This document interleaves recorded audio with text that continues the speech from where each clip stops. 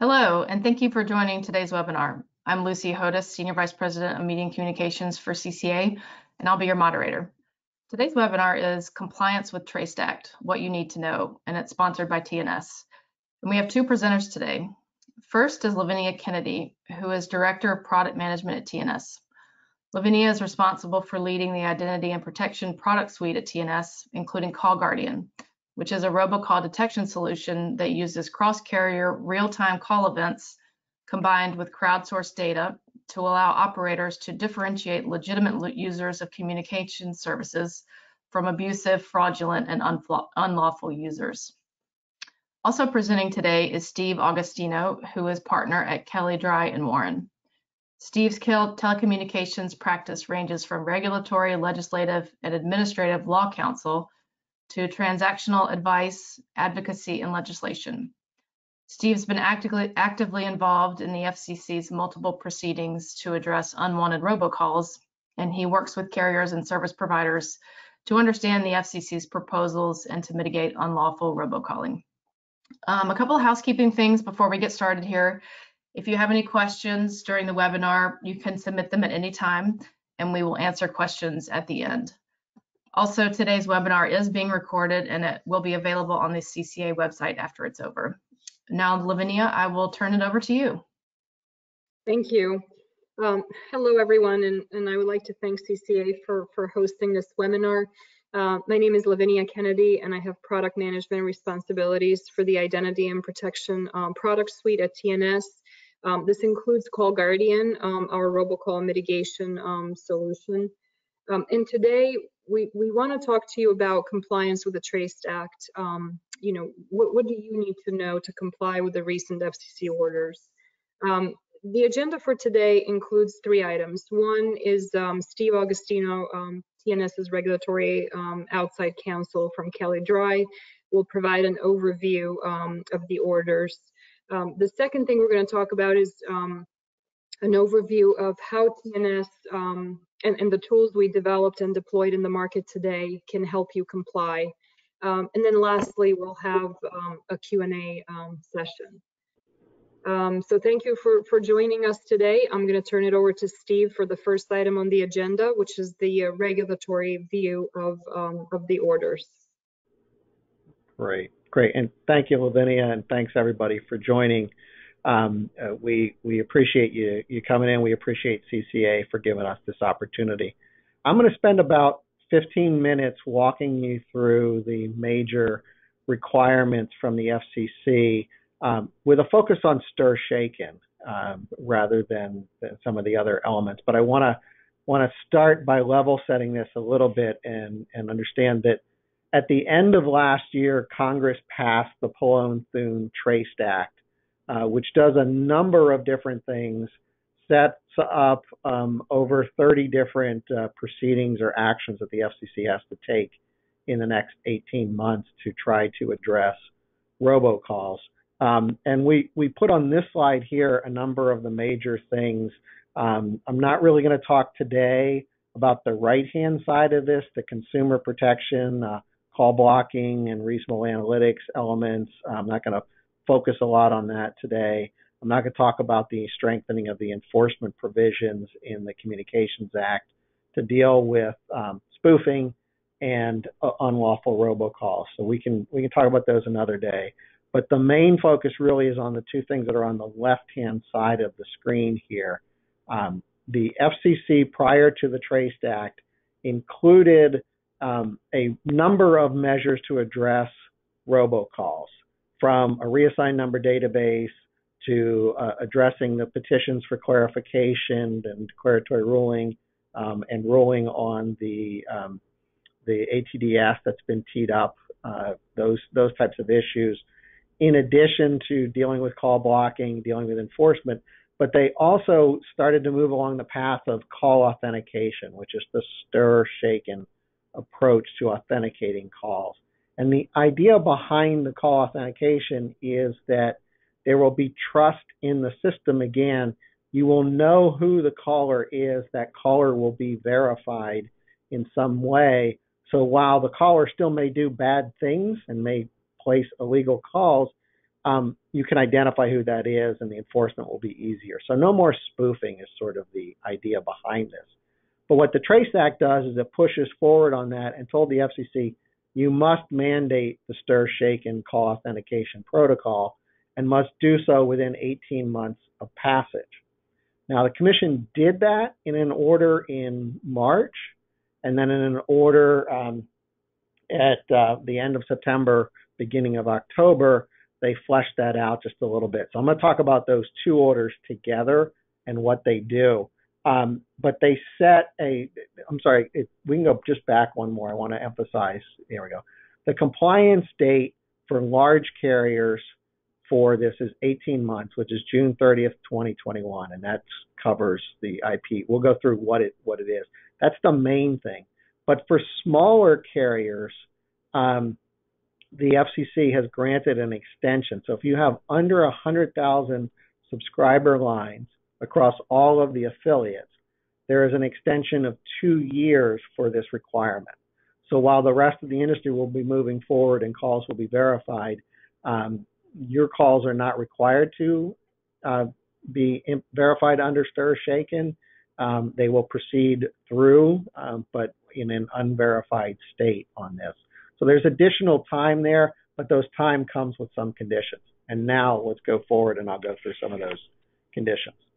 So for the majority, so where the stir shaken obligation applies to originating carriers, to terminating carriers, and to intermediate carriers. These are the obligations. So the main obligation for originating carriers and terminating carriers is to authenticate and verify SIP calls that are both originated and terminated on net. So if it's a purely internal on-net call and it's done through IP, that has to be authenticated. Secondly, on the originating side, SIP calls that are originated and handed off in IP to other providers need to be authenticated so at the terminating end they can be validated. And conversely then, for the terminating carriers, the SIP calls need to be verified before they're terminated to the end user so you get the benefit of the system. The intermediate providers in the second order, the FCC extended the obligation to them, and they generally speaking have an obligation to pass through the authentication information. So if you're an originating carrier and you hand it off to an intermediate carrier, they have to pass through whatever authentication information you have supplied. They can't alter it, they can't truncate it, except in very narrow circumstances. And importantly, if you send them an unauthenticated call, they are now supposed to authenticate that call. And that is likely to be authenticated with a lower level of authentication, just sort of a gateway authentication saying, I got it, this is where it's coming from, without subscriber information verified or the number verified. Okay, if we can then move on. So those are the rules. It applies to the IP portions of the network. Now, not everybody's network is IP, and even among those carriers who have an IP network, not the entire network is IP. And the FCC knows that, and so it has adopted a rule here really designed to push you to move towards an IP upgrade as quickly as possible. So by that June 30th of 2021 deadline, for the non-IP portion of the network, the requirement is that the carrier either upgrade the network to IP or be participating in the development of a call authentication standard for those TDM calls. And that participation can be direct or indirect. So it can be through a trade association like CCA. If CCA is participating in the efforts, that will count for the company as well. Now, the condition for this extension, though, is that those non-IP calls, while this new authentication is being addressed, have to be subjected to a robocall mitigation program. And I'll go in a minute to what that is.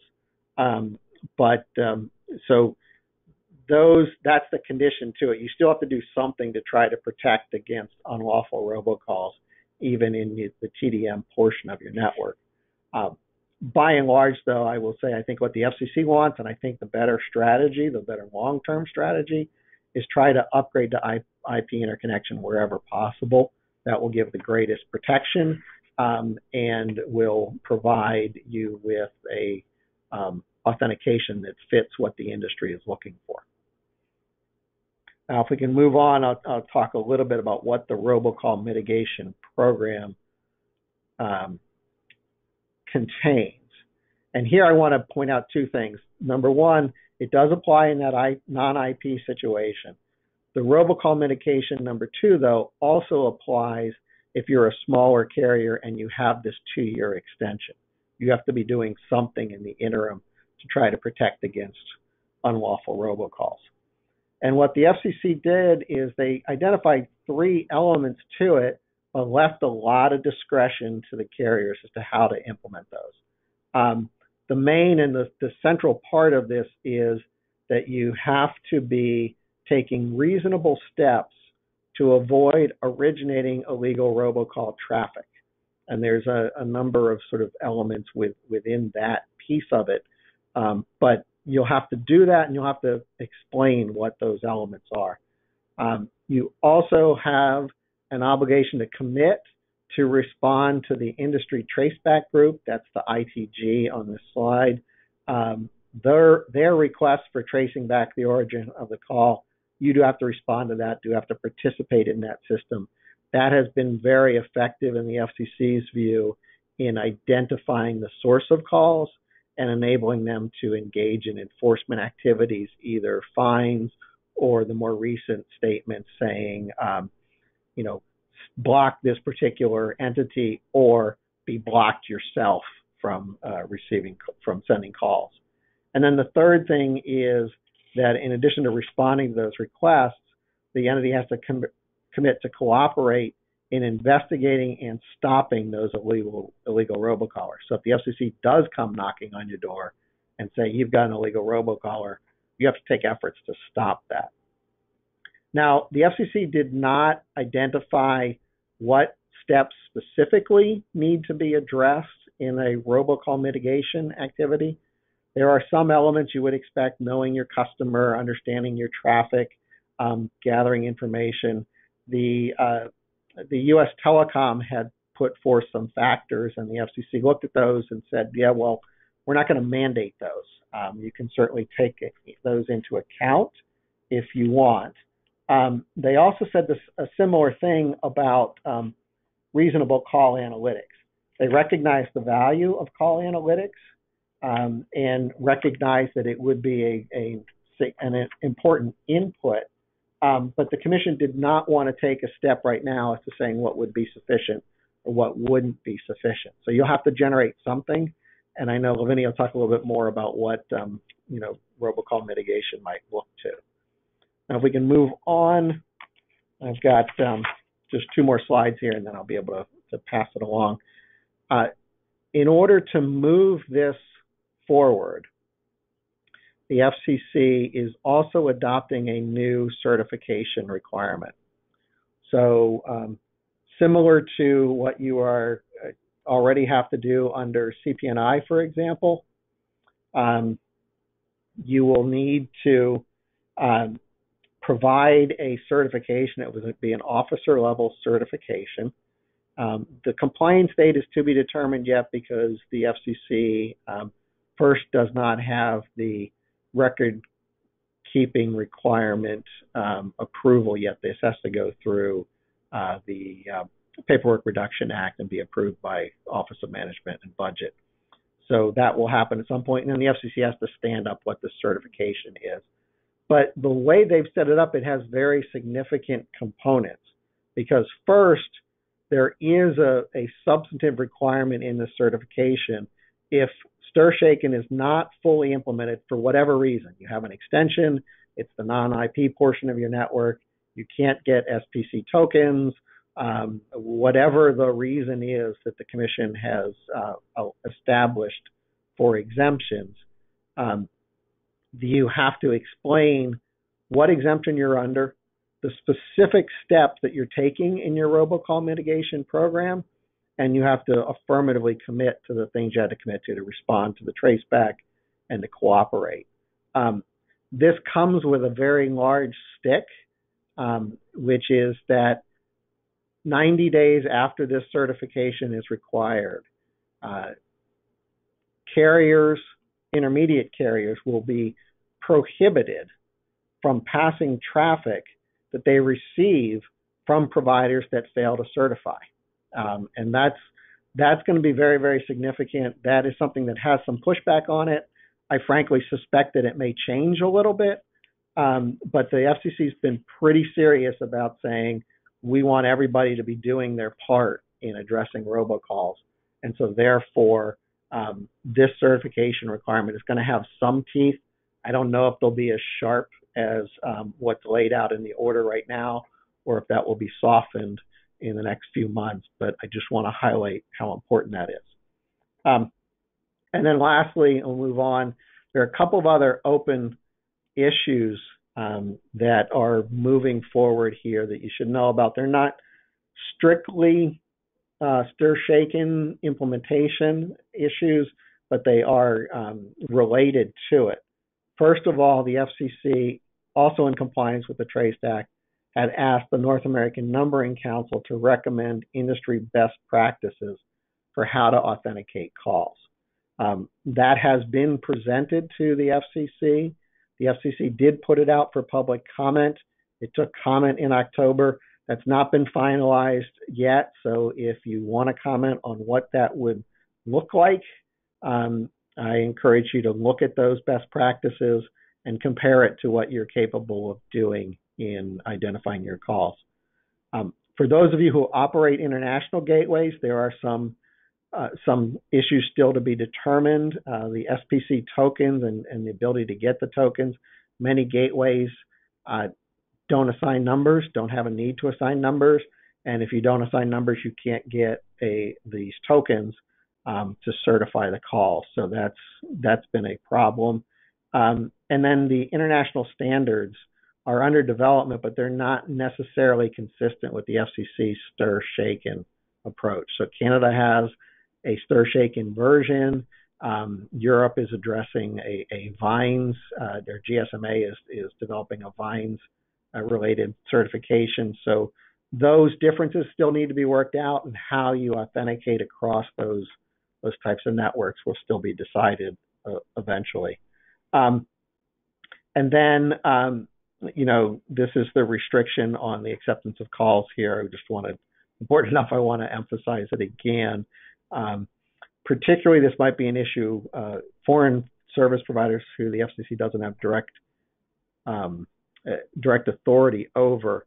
The FCC is trying to find a way to encourage them to participate too, and to file this certification on that. So, like I said, there will be teeth to this. If you don't have a robocall mitigation program, or if you don't certify to it and to its elements, blocking of traffic is certainly possible. So I will leave it there as the overview. I'll let Lavinia talk a little bit about how you might address some of these problems, and then we're certainly willing to take questions that you have about the requirements. Thank you, Steve. Okay, so there are four things. Let me see if I can change this. There are four things that Steve mentioned that I like to focus on. So this half, the later half of the presentation will be a product overview. I want to show you the products that we have in the market today that will help comply with these FCC orders. But there are four things that I'm going to address. One is, what can a provider do, a provider that has IP in their network? How do they get on stir-shaken and fully deploy that on their networks? For those providers that have parts of their networks that are non-IP, how do you participate in the development of this call authentication standards? How do you deploy a solution, a robocall mitigation solution? And we can help you define that strategy. And lastly, how do you upgrade to IP interconnect wherever possible? So some of the questions that come to mind would be, have I implemented a call authentication framework? Do I have a robocall mitigation strategy for non-IP portions of my network? And am I going after bad actors that are initiating calls on my network? So hopefully by the end of this presentation, we'll have answers to all these questions and give you some more information on how you get there. So the TNS has a product suite when it comes to robocall mitigation. We have a variety of services that protect your networks and your subscribers. And we always talk about a layered approach in fighting illegal and unwanted robocalls. The services that you see here on this slide are all in production today. And we have carriers, large carriers like Verizon, Sprint, US Cellular, Ceasefire, some of the providers that use our services, as well as very small providers that have under 50,000 subscribers and even less than that. And what are they looking for? So to have a robocall mitigation program, you can do multiple things. You can do all of the things that you see on the screen, or you can do some of them. So, universal call blocking. So we offer a service where you can block bad actors. You can see the data on the, you can obviously block them on the termination side, but you can also see the data and how it impacts the origination. We provide advice or risk, which is a feature that will allow you to alert your subscribers for the calls that you don't want to block. You want to let the subscriber know that this could be a bad call. Deployment of Stir Shaken via the Call Guardian Authentication Hub. It's a product that we have deployed in the market today. It's in a hosted environment, and what it does is you can use Stir Shaken to sign and verify the calls. We have a partnership with Metaswitch, and they've been approved as an STI-CA. So we can generate the certificates. We offer universal call blocking, advanced call treatment. So if you wanted to not block the call, but send it to voicemail, you could do that. So the Call Guardian Authentication Hub really is a one-stop shop. We've integrated the Metaswitch Q call with the Call Guardian robocall mitigation products, and we offer that in a hosted environment. We also offer IPX voice transit. So this will help you expand your IP interconnects, and you can deploy Stir Shaken faster. We also have a mobile app that you can deploy and provide an enhanced experience for your customers, giving the subscriber the ability to block a call or have different preferences on how they want to treat that call. And lastly, we also have a platform that allows your subscribers to interact with you. You can display a name, you can display a logo, you can display the intent of the call. So let me go through some of these products in detail.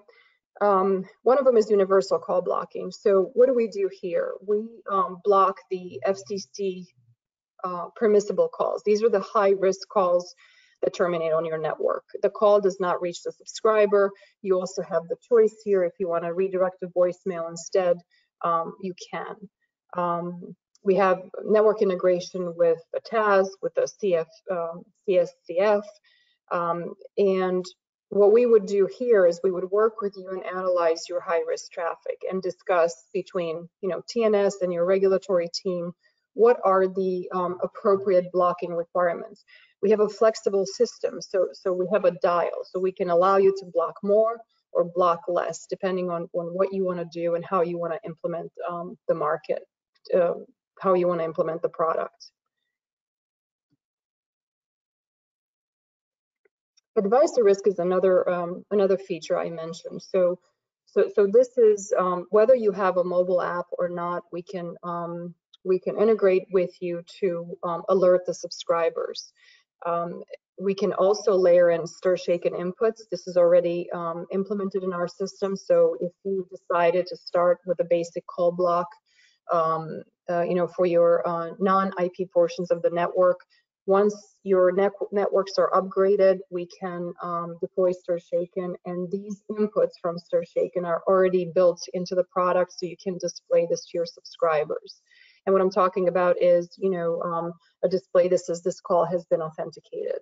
And you can also provide more information on the intent of the call to the subscriber. We would jointly determine how the mapping works. So you can say, okay, for these types of calls, I want to display this category, or I want to display this name. For this type of call, I want to block. For this type of call, I want to direct to voicemail.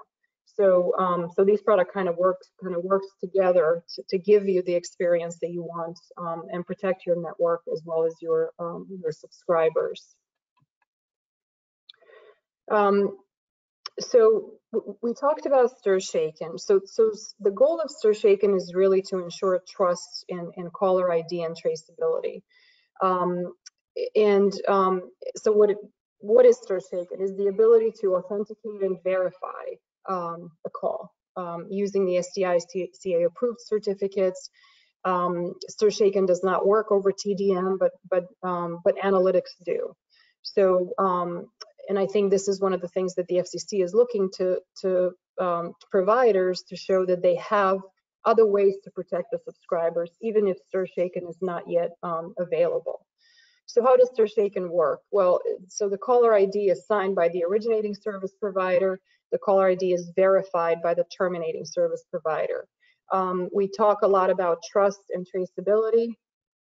In StirShaken, trust, we have the attestation and the verification status, and the origination ID gives us the traceability. This is a plug-and-play development with Metaswitch CSF. We have the Perimeter SBC, Ericsson CSCF, and the Ribbon PSX. These are the the integration points that we have today. We also offer to any provider a free StirShaken trial. So anytime you can sign up and you can test not only StirShaken, but you can also test our robocall mitigation programs. And really, we have a web portal, and we have reports that provide a window into real-time network activity. You can see which calls are identified as spam. You can look at traffic, patterns. You can see reputation history for a particular telephone number. It provides a lot of information on IP sources and how you trace back bad actors. And it's very easy to generate reports for executives or for the FCC.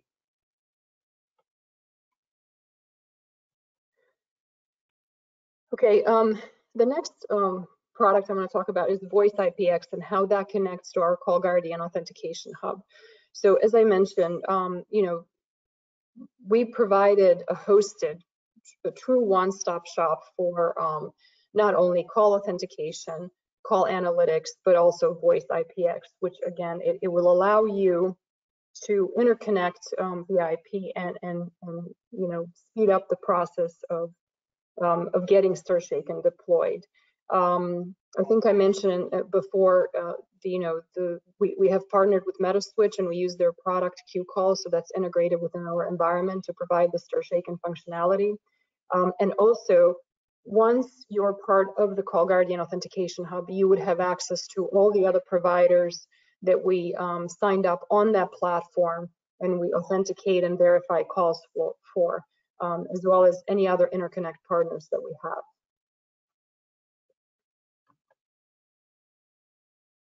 Okay, so I have 3 more slides. The last 2 are a conclusion, but I wanted to show you a little bit about one view of why TNS. So, the engine behind all of this is our Call Guardian product, which has various data sources from various industry databases. We have crowdsourced feedback that we get from enterprises, from subscribers, from the mobile app. We have carrier partner data. We have StirShaken inputs, and we have enterprise data. So all of that combined goes into our data engine, and our data engine has a machine learning algorithm behind it that determines how to treat and how to label the calls. I mean, is this call a spam? Is it a call that we just apply CNAM and deliver that to the subscriber? In addition, we layered in stir shaken, as you know, and so it truly is a one-stop shop to get not only the calls authenticated, but layer in the analytics and the robocall mitigation plans. And then if you have the mobile app or you have a way to display information to the subscriber, we can help influence display and make that a better experience for your subscribers. And all of this can be viewed in our Call Guardian portal that has information about the scoring of the numbers, as well as the stir shaken parameters and influence on scoring. So Steve talked about the TRACED Act requirements. There's three things that I want to leave you with. So one of them is implementing a call authentication framework on the IP portions of your network. Again, the Call Guardian Authentication Hub is something that's hosted. It provides stir shaken. Metaswitch is an approved STICA, so you can get the certificates. We offer universal call blocking, any kind of advanced call treatment, advice or risk to your consumers. It has a web portal, and you have access to a bunch of reports, and we can also build custom reports. You know, we can also deploy stir shaken in network. So some of the large providers have that deployment model where they have Call Guardian and stir shaken in network. But this really focuses on the hosted environment, because that's where we have all the layers that you would need, and they're all integrated. The second piece is implementing the robocall mitigation plan for the non-IP portions of the network. So the FCC recommends the use of reasonable analytics.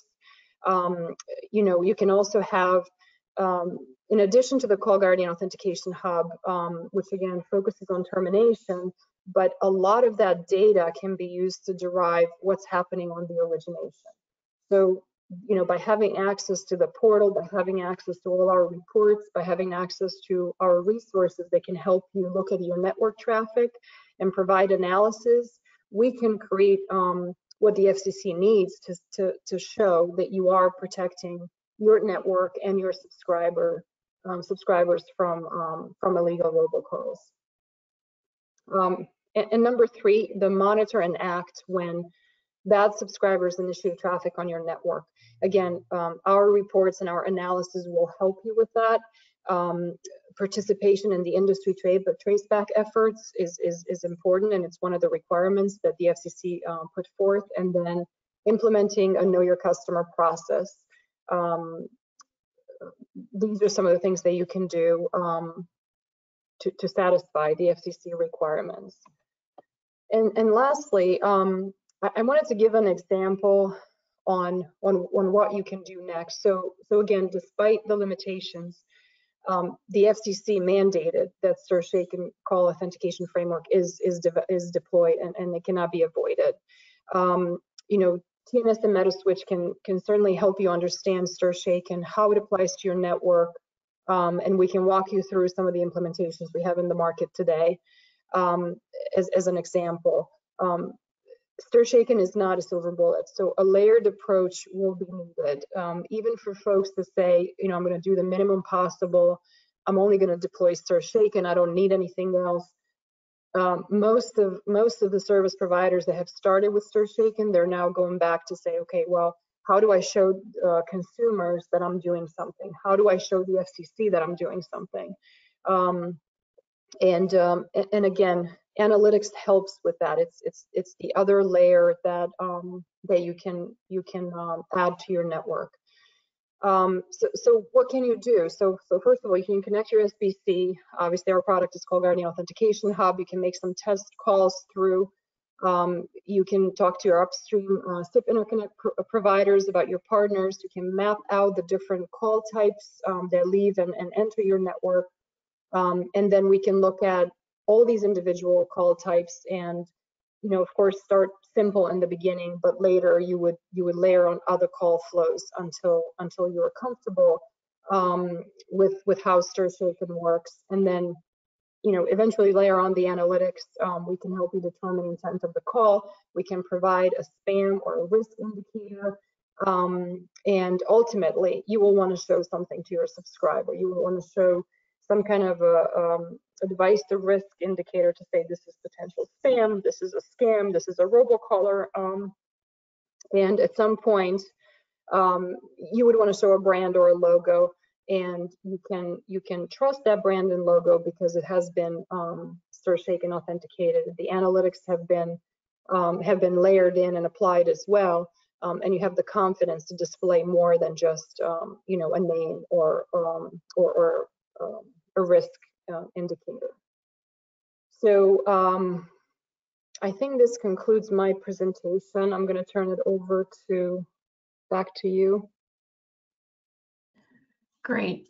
Thank you both very much. Now we're going to turn to the Q&A portion of our webinar. We've had a bunch of questions come in, so we will jump right in. The first question, as a small carrier, what is the process to apply for the extension? Yeah, and I'll take that one, Lucy. It's a very good question. The process was one of the issues the FCC was looking at in this most recent order. It decided to adopt a blanket extension for all small carriers. So if you are below the threshold, the 100,000 line threshold, the deadline is automatically extended for the IP portion of your network until June 30th of 2023. The FCC, I'll add a couple things on that. The FCC did say that it will consider petitions for further extensions.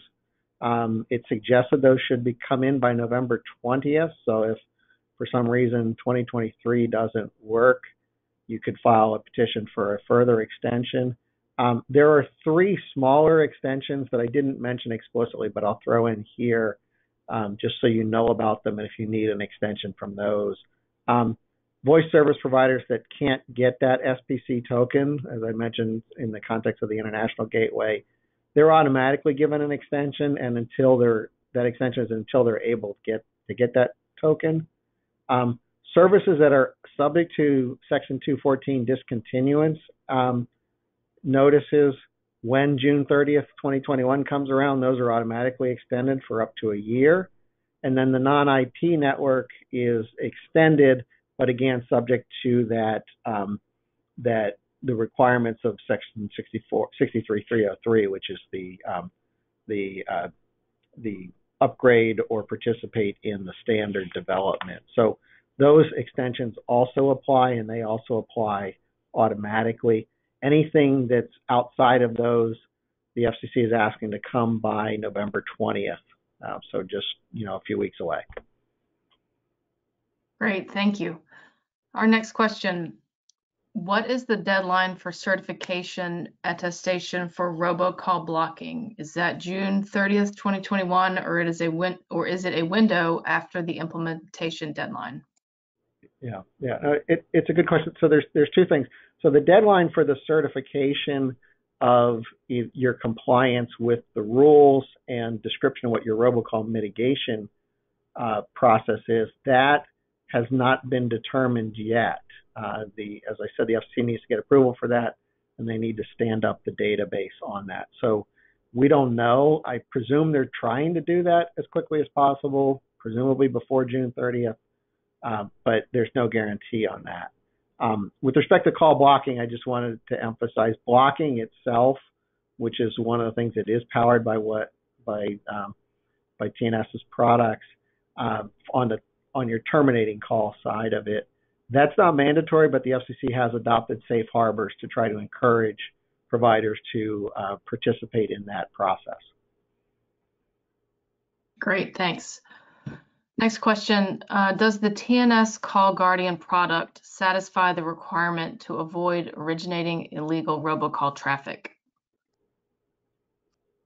I'll take that, Lucy. So it does. I mean, the Call Guardian is deployed primarily on the termination side, but like I said, there are lots of reports and network traffic analysis that we can provide. Now, if somebody were to deploy Call Guardian on origination, you can block calls as well. I'm just not sure that that's something you would want to do. You would probably want to start by looking at what types of calls and why, and do a bit of research. So we don't have anyone today blocking on origination, but certainly we have the data and the reports to help you understand why that traffic is bad, and what we can do about it to avoid it. Great, thank you. The next question, are there going to be any subsidies for smaller providers considering the cost without being able to charge customers for the service? Yeah, I'll take that one, Lucy. So there's nothing in the TRACED Act that provides any kind of subsidy for that. So it's not clear to me that there will be anything. There hasn't been any discussion of that I have seen. If you're receiving other subsidies, I would encourage you to check to see whether your universal service subsidies can be used for this purpose. My off top of my head guess is going to be yes, but you really need to look closely and decide. Great, thanks. Another question, I think this one's for you, Lavinia. How does your service differentiate from others? Yeah, so I mean, we have multiple differentiators. One that I can mention is the fact that we have everything in one place. So the Call Guardian Authentication Hub offers that in a hosted environment. Another differentiator is that we have a very powerful analytics engine, and again, deployed at tier 1 customers as well as smaller providers. We also have the a la carte menu. You can decide you want to start with one thing. You can just start with Stir Shaken or start with call blocking first and then layer on other services. So it's very scalable. We also have a robust environment where you can test and trial our products and deploy very quickly. Great, thanks. Another question.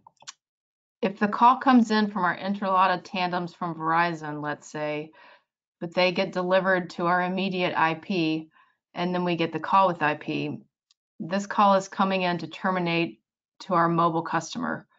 What do we do then, as we do not control the originating call from Verizon, but our intermediate provider converts that to SIP and sends it to us? Yeah.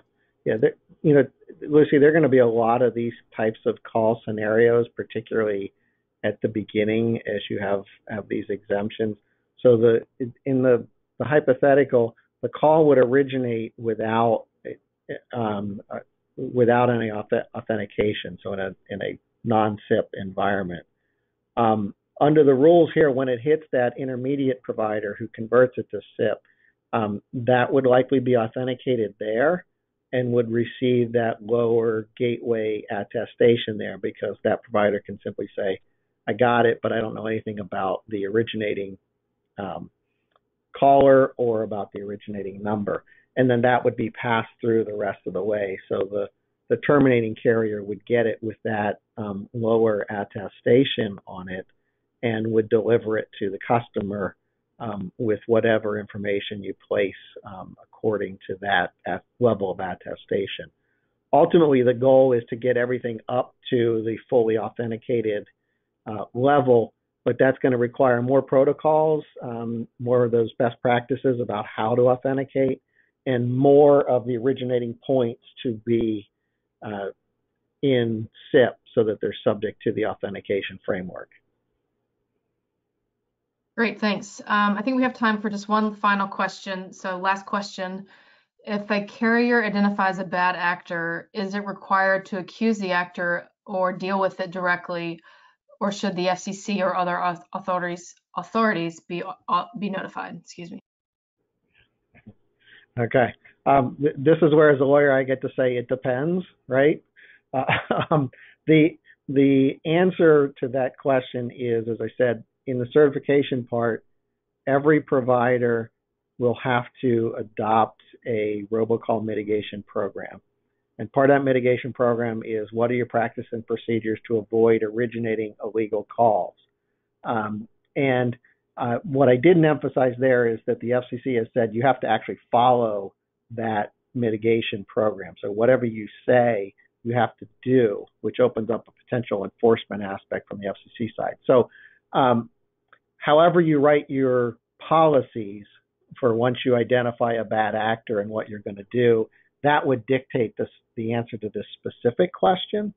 The broader policy, I will say, is that the FCC is really trying to root out these bad actors in order to restore trust in the voice calling system. So I think the FCC is going to want those originating carriers to do something to block or prevent that entity from originating more illegal calls.